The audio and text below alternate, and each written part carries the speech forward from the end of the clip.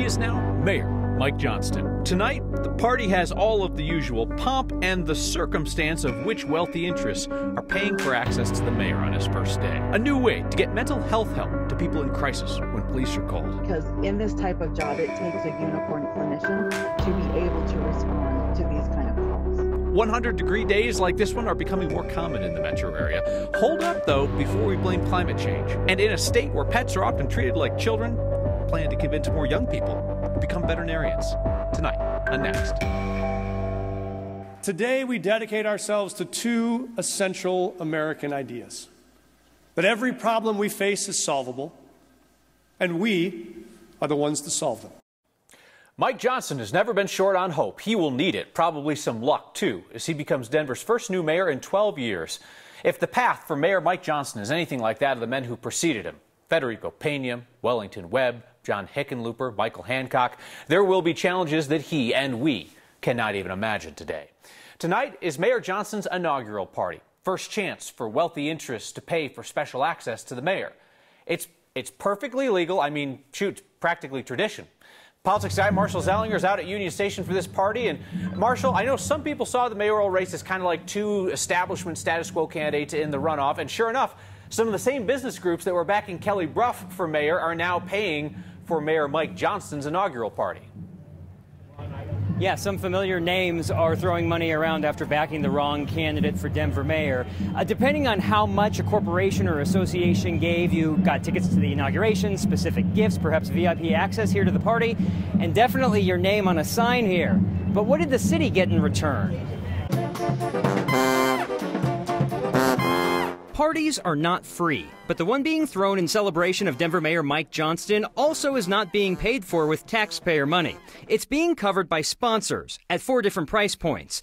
Companies and associations that contributed $50,000, $25,000, $10,000, and $5,000. Several of these sponsors contributing money to Johnston's celebration wanted his opponent, Kelly Brough, to be mayor. For instance, the National Association of Realtors is on the second tier of this inaugural party sponsor list, suggesting a $25,000 contribution, and yeah, it says Excel right below them. During the campaign, the National Association of Realtors gave $0 in support of Johnston for mayor, but gave A Better Denver, the committee supporting Brough, $471,000. Associated General Contractors, which supports commercial construction in Colorado, gave $10,000 for the inaugural celebration, but gave Johnston nothing during the campaign, while giving $47,000 to the committee supporting Brough. Several of the sponsors have access to housing: Airbnb, Apartment Association of Metro Denver, Colorado Hotel and Lodging Association. I asked the mayor after his inauguration what the city gets for the money spent throwing his party. One of your top priorities was homelessness. These people paid to throw a party tonight. What are you going to ask of them in return to get to your solution of solving the homelessness problem in Colorado, in Denver?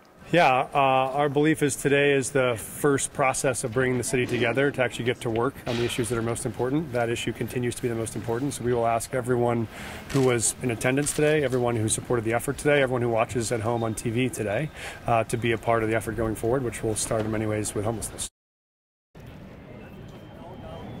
But we didn't hear a specific answer there. Luckily, there's a news conference at 9 a.m. tomorrow from Mike Johnston for his first policy initiative, which might be about homelessness, and perhaps we'll hear how the people who paid for access here are going to contribute to solving that problem. So what is it? Why do you need money for a party, Kyle? There's porta potties. We've blocked off Wynkoop here, and you got to have the sponsored Denver Vibes, which is the name of the organization, Denver Vibes crayons to color a vibrant Denver. This was on the back of the program.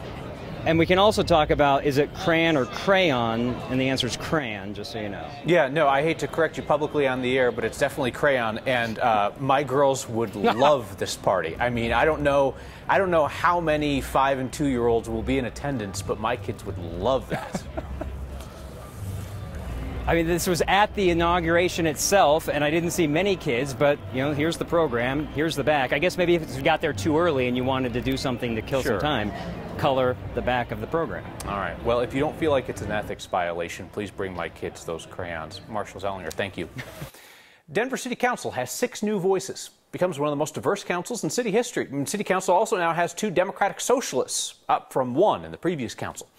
Notably, 9 of the 13 seats on council are now held by women. Council President Jamie Torres joked today, that's enough to override a mayoral veto. It includes 6 Latinas, the most ever to serve on Denver City Council at once. And incoming councilors Chantel Lewis and Darrell Watson are the first 2 black-out LGBTQ council members in city history. Denver City Council has its disagreements, sure, but it is nothing like Dacono, where a famously dysfunctional city council just can't shake one of its 2 recently recalled members. He's not part of the group anymore, but he keeps showing up at public comment to offer criticism with a side of racism. Voters kicked Jim Torini off council last month. He's investigated for violating open meetings laws as the council majority pulled a surprise firing of the city manager. So Torini's not on council anymore, but he keeps showing up to talk at these things. He's a resident, so that's his right, of course. At a recent meeting, he blamed his loss on the lack of Spanish language ballots, said it was a violation of state law. Well, we'll get to that in a second. Then he launched an attack on a former colleague who's on council, and you can hear it just take the air out of the room. 30% of the population of Dacono is Spanish speaking. And you're writing off 30% of the population by not informing them. Doris, I've done more for my Latino neighbors than your token Latino presence on the council has done.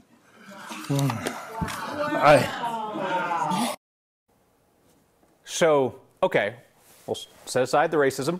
All the way. There we go. Torini's wrong on the ballot claim as well. So ballots at the county level, at the state level, they must be available in Spanish. It does not apply to municipal elections. Police are calling in help from a hospital system proactively before mental health emergencies happen. Our Mark Salinger explains how this could help law enforcement expand co-responder programs in areas where they've not yet been available. Each college campus is unique. But at CSU, there's something at the police department you can't find nearly anywhere else. We're not always the best tool to solve the problem. Jay Callahan is the chief at CSU PD. His department runs one of the only co-responder programs on a college campus in the nation. When a call involving mental health comes into 911, his officers respond alongside a clinician. Each engagement that we have with our students doesn't necessarily have to be enforcement. The clinicians are contracted through a partnership with UC Health, and now that's expanding, giving more departments across the state access to mental health resources. I would like to see the co-responder teams grow, and I know our goal here for the UC Health team is that it possibly doubles in the next couple of years. Jennifer Fierberg is a clinical supervisor with UC Health, working with the co-responder team at the Aurora Police Department.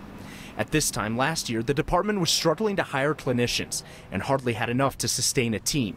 They've now responded to more than 1,300 calls so far this year. We respond on calls all day long of people in need of resources, in need of coping skills, in need of knowing where to go when they're in crisis. UC Health now has clinicians at 6 police departments across Colorado.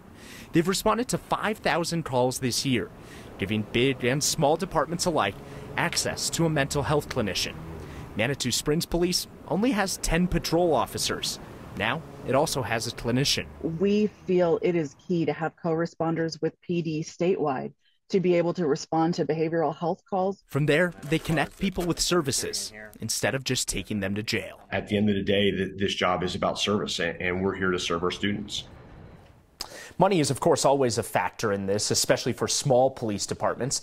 Chief Callahan points to a solution here by sharing resources. Police departments being open to having mental health responders for the county or even multiple counties sharing them would make them more accessible to more people, not just the ones who live in an area, Kyle, where the department can afford to pay for them. So Denver famously has the Star Van. Aurora has the Struggle Bus. They've had some real trouble getting theirs up and going. Yeah, it's supposedly what they're telling us is that it's changing, and now they have data to prove that.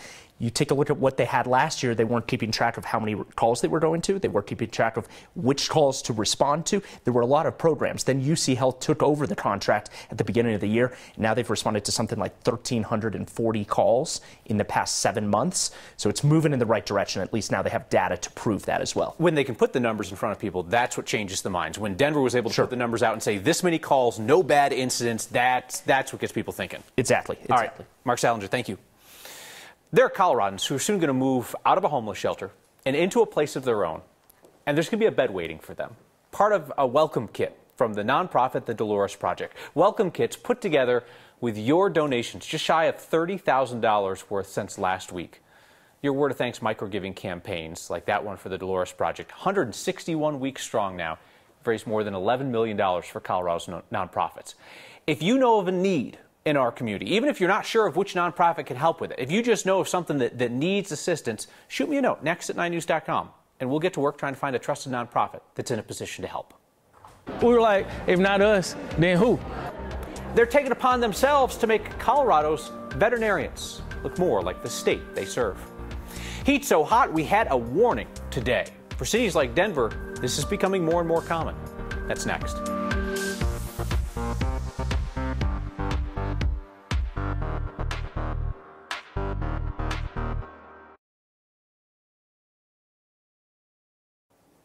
Denver made a run at 100 degrees today. Got it downtown, didn't hit it out there in West Kansas at DIA where the official records are kept. But we could actually split the geographical distance to get more of a historical view on the heat. The weather station at Denver Central Park, so obviously old Stapleton Airport, has been there 75 years. Over the first 38 years, 1948 to 1985, it recorded 100 degrees 13 times. Over the last 37 years, 63 of those days. That is a 3 to 4x difference. While atmospheric warming is partly to blame, meteorologists also say it's the urban heat island effect. As cities like Denver ditch trees and grass and open space in favor of more and more concrete and homes, they trap more heat than surrounding areas. Danielle Grant, I'm springing this on you. We didn't talk about this ahead of time. I don't know if you saw, there's a fascinating article in the New York Times this past week about scientists that have come up with like this new heat reflecting paint, this white paint. And the thought is that if they can make it cheaply enough, get it around the world in enough places, it could make a measurable impact on the heat trapped by the planet. That's absolutely wild that just a paint could do that. That's phenomenal. Yeah. I mean, scientists, right? Yeah. They're geniuses, and if that can actually work and be implemented, wow, what a difference that could potentially make across the entire country, across the entire world too. Because yes, we have been looking at warmer days. This year, a bit of an exception. Today, our hottest day so far, 2023, 97 degrees officially out at DIA. Yes, West Kansas, right? But so far for the entire year, the entire season, we've only had 5 days in the 90s. July 17th, 2022, last year, we had 28 days already in the 90s. So a bit of perspective. We were in the triple digits around Lamar, Pueblo, Trinidad, Grand Junction, Cortez. It was incredibly warm up in the high country too. And not just us dealing with the heat out there, much of southwestern portions of the country stretching all the way through Texas and the southern plain states. Here around the urban corridor, we still have that heat advisory going until 9 o'clock tonight, mid 90s to 100 degrees. We've already seen that, and the temperatures are barely starting to cool off. And then also in far south central Colorado, you'll notice those clouds starting to push back in for us this afternoon. Some gusty winds certainly evident on our satellite and radar composite. Most of the storms really not going to bring us much in the way of rain. As we go throughout the overnight into tomorrow morning, we'll kick off the day with some sunshine. We'll bring back the heat, but we'll also bring back the clouds and possibly a few thunderstorms that will pack a decent punch here in the metro area and off to the northeast. We are under a marginal threat for seeing severe storms. This is going to be just to the east of the I-25 corridor tomorrow. Temperatures may be a couple of degrees cooler than today, but still scorching hot with a lot of triple-digit numbers coming into southeastern Colorado. Isolated storms return Wednesday, so to the 80s. Looks like a stormy afternoon, possibly some severe weather for us on Thursday, and then we warm up and dry out just in time for the weekend. Thank you, Danielle. Hey, may I make a recommendation? Something that is not from us, but it actually touches on a story we've talked about here a lot. When Denver Public Schools made the decision to fire McAuliffe International Principal Kurt Dennis when he disclosed details about the district's safety policy, it sent a message. And a new article from Melanie Asmar at Chalkbeat suggests that the message came through loud and clear to DPS staff. She talked with district staff, past and present, who say they feel the chilling effect of Principal Dennis's firing, yet they're speaking out anyway. This article is a deep dive into the school safety concerns that led Dennis to speak out, the circumstances around his firing, and it looks at why some of the data point out by the district does not support their reasoning for his termination. There's a link to that Chalkbeat story on 9news.com. We started this program so that we can kind of show kids, representation matter, and they see us. Students of color face obstacles on their way to pursuing careers in veterinary medicine. A team of veterinarians is holding the door open for them. And there wasn't a whole lot that needed fact-checking in Mayor Mike Johnston's first speech as Denver mayor. So why don't we just try the first line out of his mouth today? They call themselves the Critter Fixers. They've got a TV show on Nat Geo and a passion for convincing students of color in particular to join them in the vet business. Yeah, it's been really fun. 3 and 4. I get to see vets off of TV and do really fun activities. There you go. You got it. Hi, my name is Naya Blackburn, and I am going into 6th grade this year. What we'll do is we'll test it to see if they test positive. Is to know certain ways of helping animals and just knowing more. If you had animals at home and you didn't know what to do, it's kind of like you could just go home and help them out. 22, 23, 24. It's always amazing to get the kids together and do what we call Vet for a Day. Hi, I'm Dr. Bernard Hodges with Critter Fixers. I'm here with Vet for a Day and the AVMA. Okay. Wrap it this way. We've always had a little issue with diversity in veterinary medicine.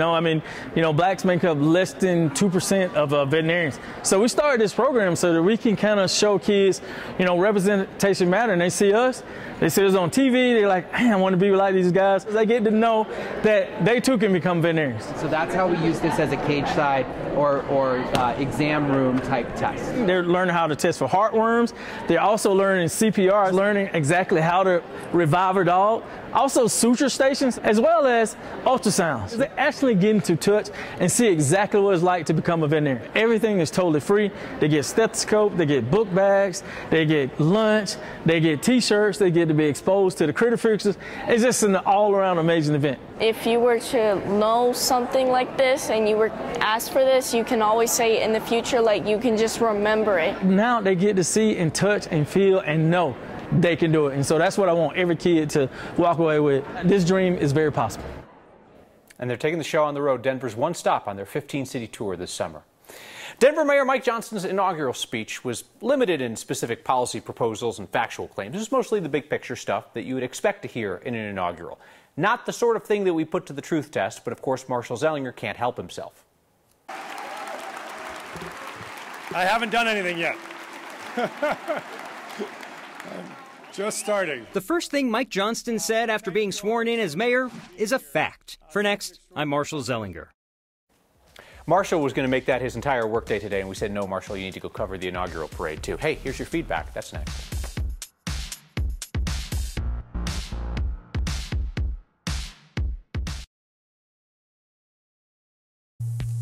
Some tourists hoofing it through bookstores in Estes Park. It's the most Colorado thing we saw today. Earlier this month, viewer named Kathy sent us this photo of a cow elk just browsing the shelves at a bookstore in Estes Park. Kathy says the elk is somewhat of a regular, comes through at least 3 times a month. And then this weekend, a few blocks away, Deidre says her bookstore got a visit, possibly from the same animal. I don't know. Maybe they're shopping. Could you just imagine being the person who owns all of the breakable things in that shop and you see that image right there? Apparently they just moved some racks around and the elk left. It was fine. If you see something that says Colorado to you, email it to next@9news.com or use the hashtag HeyNext. Clark Thomas writes in with some Inauguration Day feedback for me. He says, I noticed that you don't pronounce the T in Mayor Mike Johnston's name. Okay, so here's the deal, Clark. I'm going to try my best on this. Some folks may know. Like 17 years ago or so, I moved to Denver from Rochester, New York, which also has a T in it, but you wouldn't know it from the way that anybody from there says Rochester. You just kind of swallow consonants like they're Zweigel's hot dogs or Abbott's ice cream. Bill writes in, say, you are right about the pronunciation of crayon. Yes. And Laura says, we have this debate in our house all the time. I'm with you. It's crayon. Or crayon if you're Marshall Zellinger.